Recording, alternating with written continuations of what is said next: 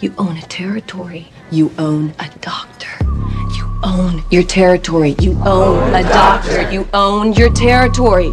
You own a doctor. Own a territory. You own a doctor.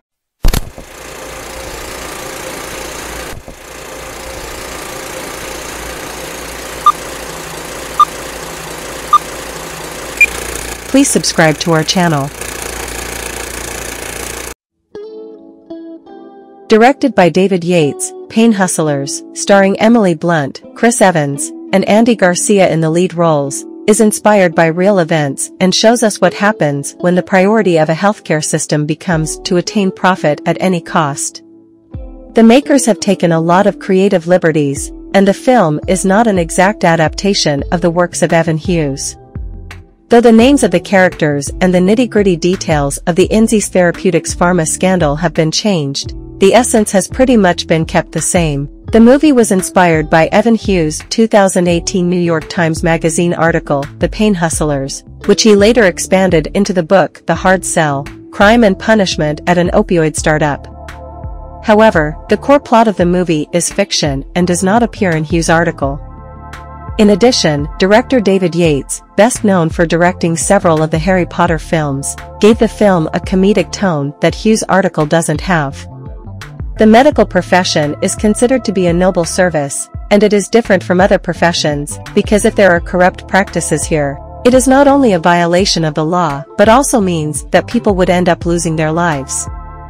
When a doctor decides to prescribe a drug that he knows his patient does not need at that moment, he is not only committing a crime but also putting the lives of hundreds of people at risk.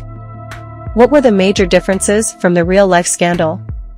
In the Pain Hustlers film, the pharma company is named Insys Therapeutics, whereas in real life, it is called Insys Therapeutics. The company was founded by John Kapoor, on whom the character of Dr. Neil, played by Andy Garcia, is based.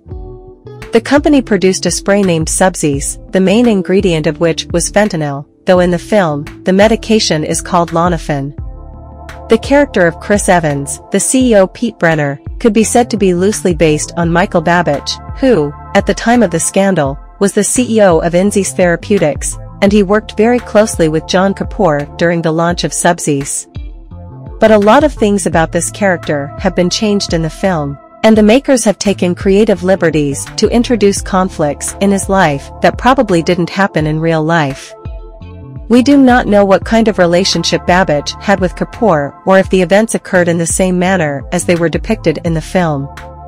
The character of Emily Blunt was also not based on any specific person, but it could be said that the makers took inspiration from the real-life whistleblower named Maria Guzman, because of whom the scandal had come to light.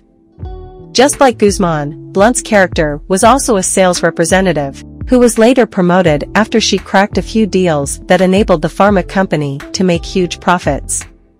We don't know if Guzman's character also went through a similar dilemma or not, but since she went to court to expose the company, we can safely assume that a time would have come in her life when she would have decided to let her conscience prevail over everything else. Insys Therapeutics sales reps bribed doctors with financial incentives to prescribe the company's fentanyl-based drug Subsys. Insys created a speaker program in which doctors were paid to promote the highly addictive drug. For example, according to The Guardian, Insys paid nearly $260,000 to two New York doctors who wrote more than $6 million worth of Subsys prescriptions in 2014. The drug was only authorized to be used as a pain-relieving medication for cancer patients and those on the verge of death. However, Insys encouraged doctors to prescribe the drug to a wide range of people, including those outside the scope of its approval who were suffering from other types of pain. This resulted in a rise in opioid addiction. A Pain Hustlers fact check reveals that the real-life medication created by Insys Therapeutics that inspired the movie was called Subsys.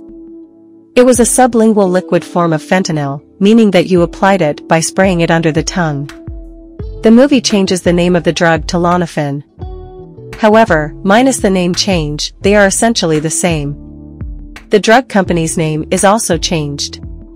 Insys Therapeutics becomes the fictional Insys Therapeutics in the film.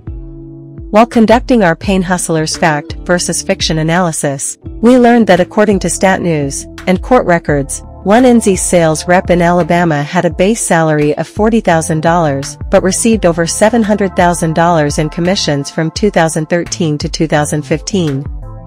Insys Pharma left out the crucial parts in order to get FDA approvals. They hid the fact that during the trial, the drug was only given to opioid-tolerant patients, which is why the chances of addiction came out to be less than 1%. It is true that, after a point in time, Insys Pharma asked the doctors to prescribe the medication for all sorts of pain, be it a minor headache or excruciating body ache due to a terminal illness. That's where they destroyed the lives of hundreds of people, and they did it without even batting an eyelid. John Kapoor would have escaped the charges, but as shown in the film, the authorities came to know about his wire fraud and found him guilty under the RICO Act. Insys founder John Kapoor, a billionaire who started his company in 1990.